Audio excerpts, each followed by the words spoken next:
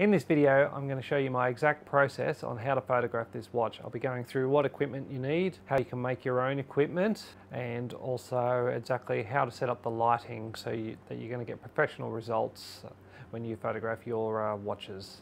So let's get straight into it. First thing you guys are going to need is a watch stand like this one here. So these are pretty cheap to buy. You can get them online and they come in packs, and they're used for displaying watches in jewelry stores. So you can see that this part here is flexible, so it's going to fit sort of any sort of well, it's going to fit a wide variety of watches, and also this part comes off like this. So it's got a little stand like this, and there's acrylic and clear. If you can't get acrylic or clear plastic like this one, you can get it in white. That would be your best color choices, but I'd recommend getting a clear one. You're also going to need one of these, and this is a homemade shooting product cone. And what this does here, this creates beautiful diffused lighting. If you don't diffuse the light, given that this is a metal product, you're going to have a lot of harsh highlights, and the product's just not going to look good. So we're going to use one of these. You can buy these from photographic stores. They're quite expensive though, so I've made one myself. It looks pretty scrappy now because I've had this for years. But I've gotten a lot of use out of it, and it didn't cost me much to make it. So the way I made it, this stuff here comes in rolls. This is an offcut, but this is called Translum. Translum. And it's essentially a plastic, and it lets light through it. So it's a sort of translucent or semi-translucent material, and it creates a nice diffused light. You can get this, I think Savage make it, but you can get it in a photographic store, and it comes in about 10 metre or 20 foot rolls, and comes quite wide as well. So this stuff is great for making your own diffusers, and it's just good because you can shape it in different ways and it will hold its form. If you use paper, like diffusion paper or diffusion rolls or fabric, you can't have it stiff like that. So that's good about this. The way I made mine, this is just a piece of irrigation hose. Cut it the right length, and I just had a joiner and put it in, so that's held it like this. And then now I've just used gaffer's tape to tape the cone on. I've to cut out the right shape. Lens goes in this side. As you can see, I do need to upgrade my equipment, but it's still working fine, so I'm not going to bother right now. So you've got your shooting cone, you've got your watch stand. I use studio strobes to do this, and on the end of my reflectors I use a grid. And what this does is this restricts the light, so it stops it spreading so far, and that's important when it comes to shooting watches, so you can create highlights in the right spots. So you don't have to have these, but you're going to get a better quality photo with some nice highlights if you do have these. You can also use a snoot, so with the grid on the end, which is exactly the same as this, the honeycomb grid. So on there, or you can take it out. These are really good for if you really want a very narrow beam of light and really want to control your light, then having a snoot is what you want. The disadvantage of the snoot is it really does suck a lot of the light power away, so you need to really turn up the light, turn up your light power to really overcome that. First thing we need to do is take our watch and we need to clean it. So that's the same with any product photography. Make sure you clean all the dust off, otherwise it's going to show up in the final photo, and although normally you can retouch it, it's easier to, you'll save yourself some time by giving it a clean. You're always going to get better results if you don't have to, the less retouching you do. First thing you want to do is you want some white gloves. Being metal, it's going to leave fingerprints no matter how careful you think you are. So pop your gloves on. Here I've got a microfiber cloth, so I'm going to clean the glass. You want to hold it up to the light. Just make sure there's no fingerprints, no scratches, that sort of thing.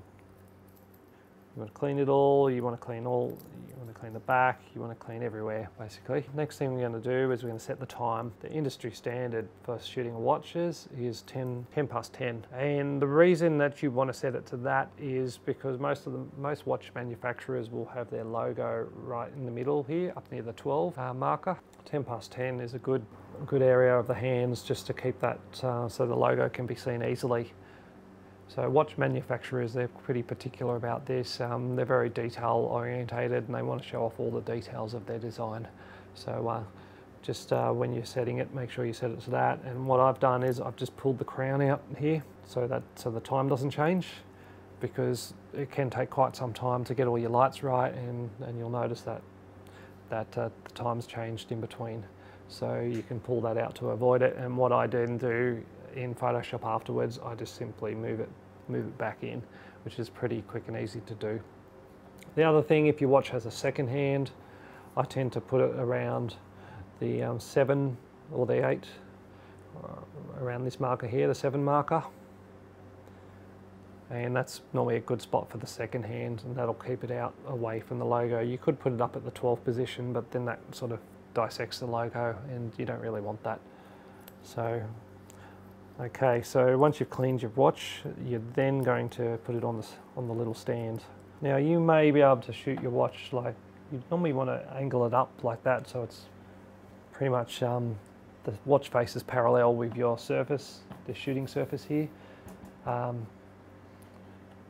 you can do that with this particular one. That comes away, the base comes off, and that'll just sit there like that. But you could put a block. You could set it up like this, put a little block underneath it to hold it up into the right spot. But so let's just put that down like that. And you will see a little bit of the stand hanging out here, but that's okay because we're going to Photoshop it later. The surface I've got here, that's just a piece of foam core board. It's very cheap. You can get that in a lot of places. I use foam core all the time for reflectors and for shooting surfaces, just because it's cheap, it's light, and I can cut it to size. The way we use this is we pop that over the product, like so. So start with one light, find out where you are, and then you can slowly add lights. In this case, I'm going to be shooting with just 2, possibly 3 lights. I've done this a lot of times, a lot already, so in the past, over the years, so I've got a pretty good idea of where the lights need to go to sort of create the look that I want. You know, in some cases you might use 4 or 5 lights. You could also just get away with one light, but each light is going to do something different. It's going to put some light in a spot. You know, I want to be quite specific where I'm going to put the light. So let's start. Let's turn the light on. Okay, so haven't got the grid on. I'm going to put the grid on because I know without it, it's going to spread the light a lot more. And that just clips straight onto the end of your reflector. And you don't necessarily need studio strobes or flashes. You can do this with speed lights as well. The studio strobes, there's a lot of modifiers for them, and that will really just a lot of options to shape your light differently, whereas there's generally less for speed lights. So first thing I'm going to do is we're going to put it where we think it needs to go, and have a look through the lens and take a photo. So that'll give me a sort of base reading of where we are right now. And when you're taking your photo, you want to make sure that there's even distance between the strap there. So you want to make sure, if you take it too much to one side of center, and I'll put a picture up, I'll show you what I mean. It's not going to look good. You have to move your camera in the right spot so you're on top of the product. The other thing I tend to do is you need to make sure that the hole is in the right spot, because what you want to do is you want to make sure that the watch is reflecting off the white part of the cone. The watch face, I should say, is reflecting off the white part of the cone, because if it reflects your camera lens, the metal parts are going to appear to look black, and that's not what you want. You want the bezels and the watch hands to look nice and shiny, and to do that they need to be reflecting the white part of the cone and not your camera lens. So that's a case of moving your camera around. You can tilt your lens very slightly like this, and what you're going to need to do is you're going to need to move your light around. You can try different heights, different directions, and you'll see that you can move the highlight that you've just created. So I'll take a picture, and I'm gonna make sure we'll show these. And again, and guys, if you don't have multiple lights, you can do this with a single light.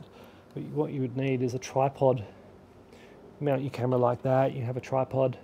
You hold it very steady, and take a photo with the light where you want it, and then you can move your light to the next spot, take another photo, move it, and then in Photoshop you can layer them all together, and you can paint in the different lights where you want it. So that's one little workaround if you don't have many lights.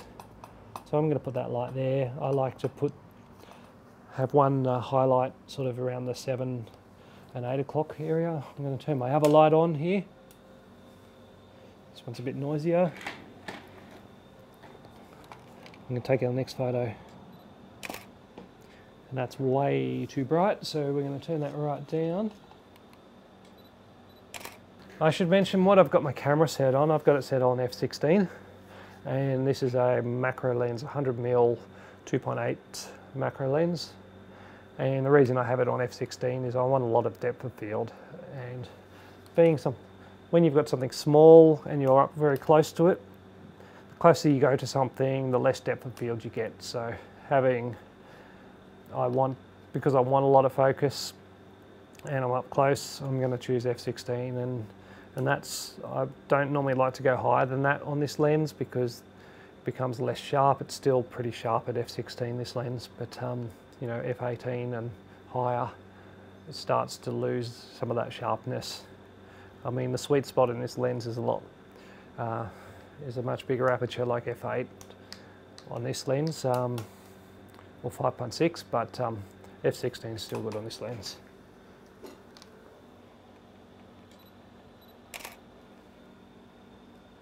Okay, that's kind of getting where we want it. So I'm just, again, like I said, I'm going to move this light around and get it right in the spot that we want. And where you put your lights is up to you. That's going to be personal preference on you know, how you like your highlights, how you like to shoot your products.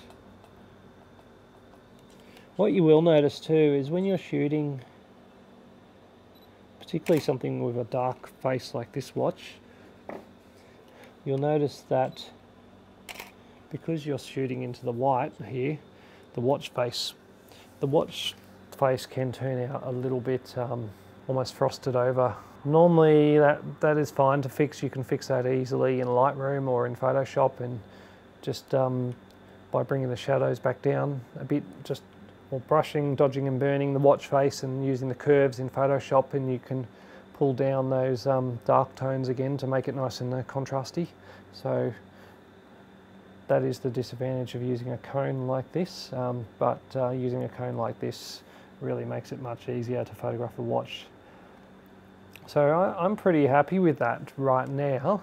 One thing I should say is when you're using these gridded lights, you should be able to, if I show you, I'll put this over here. I don't know if you can see that on the camera, but you can see how bright that is there, and the light falls off very quickly. So the closer you have that light, the smaller that highlight will be. If you put the light further away like this, it's going to be a lot more spread out, and you're not going to so much get a highlight on your product. Getting this right is really about the positioning of the lights. Have to keep the modeling light on. So the modeling light is this light here that you can see. You can see if I turn it off, that's that light there. And then you can actually see what you're doing with these lights. If you keep the modelling light off, then the only way you're going to know if you've got the light in the right spot is when you've taken a photo. So it makes it a bit more difficult. So if you're using speed lights, for example, that would make it a bit more difficult to be able to know where your light is. You just have to keep taking photos until you've got your light in the right spot. All right guys, well, I hope this was helpful, and this will help you guys to create your own product photos of watches pretty easily and quickly. If you like this video, please do subscribe and leave me a comment below if you photograph watches. I'd love to hear how you guys photograph your watches and what your setup is. Catch you later.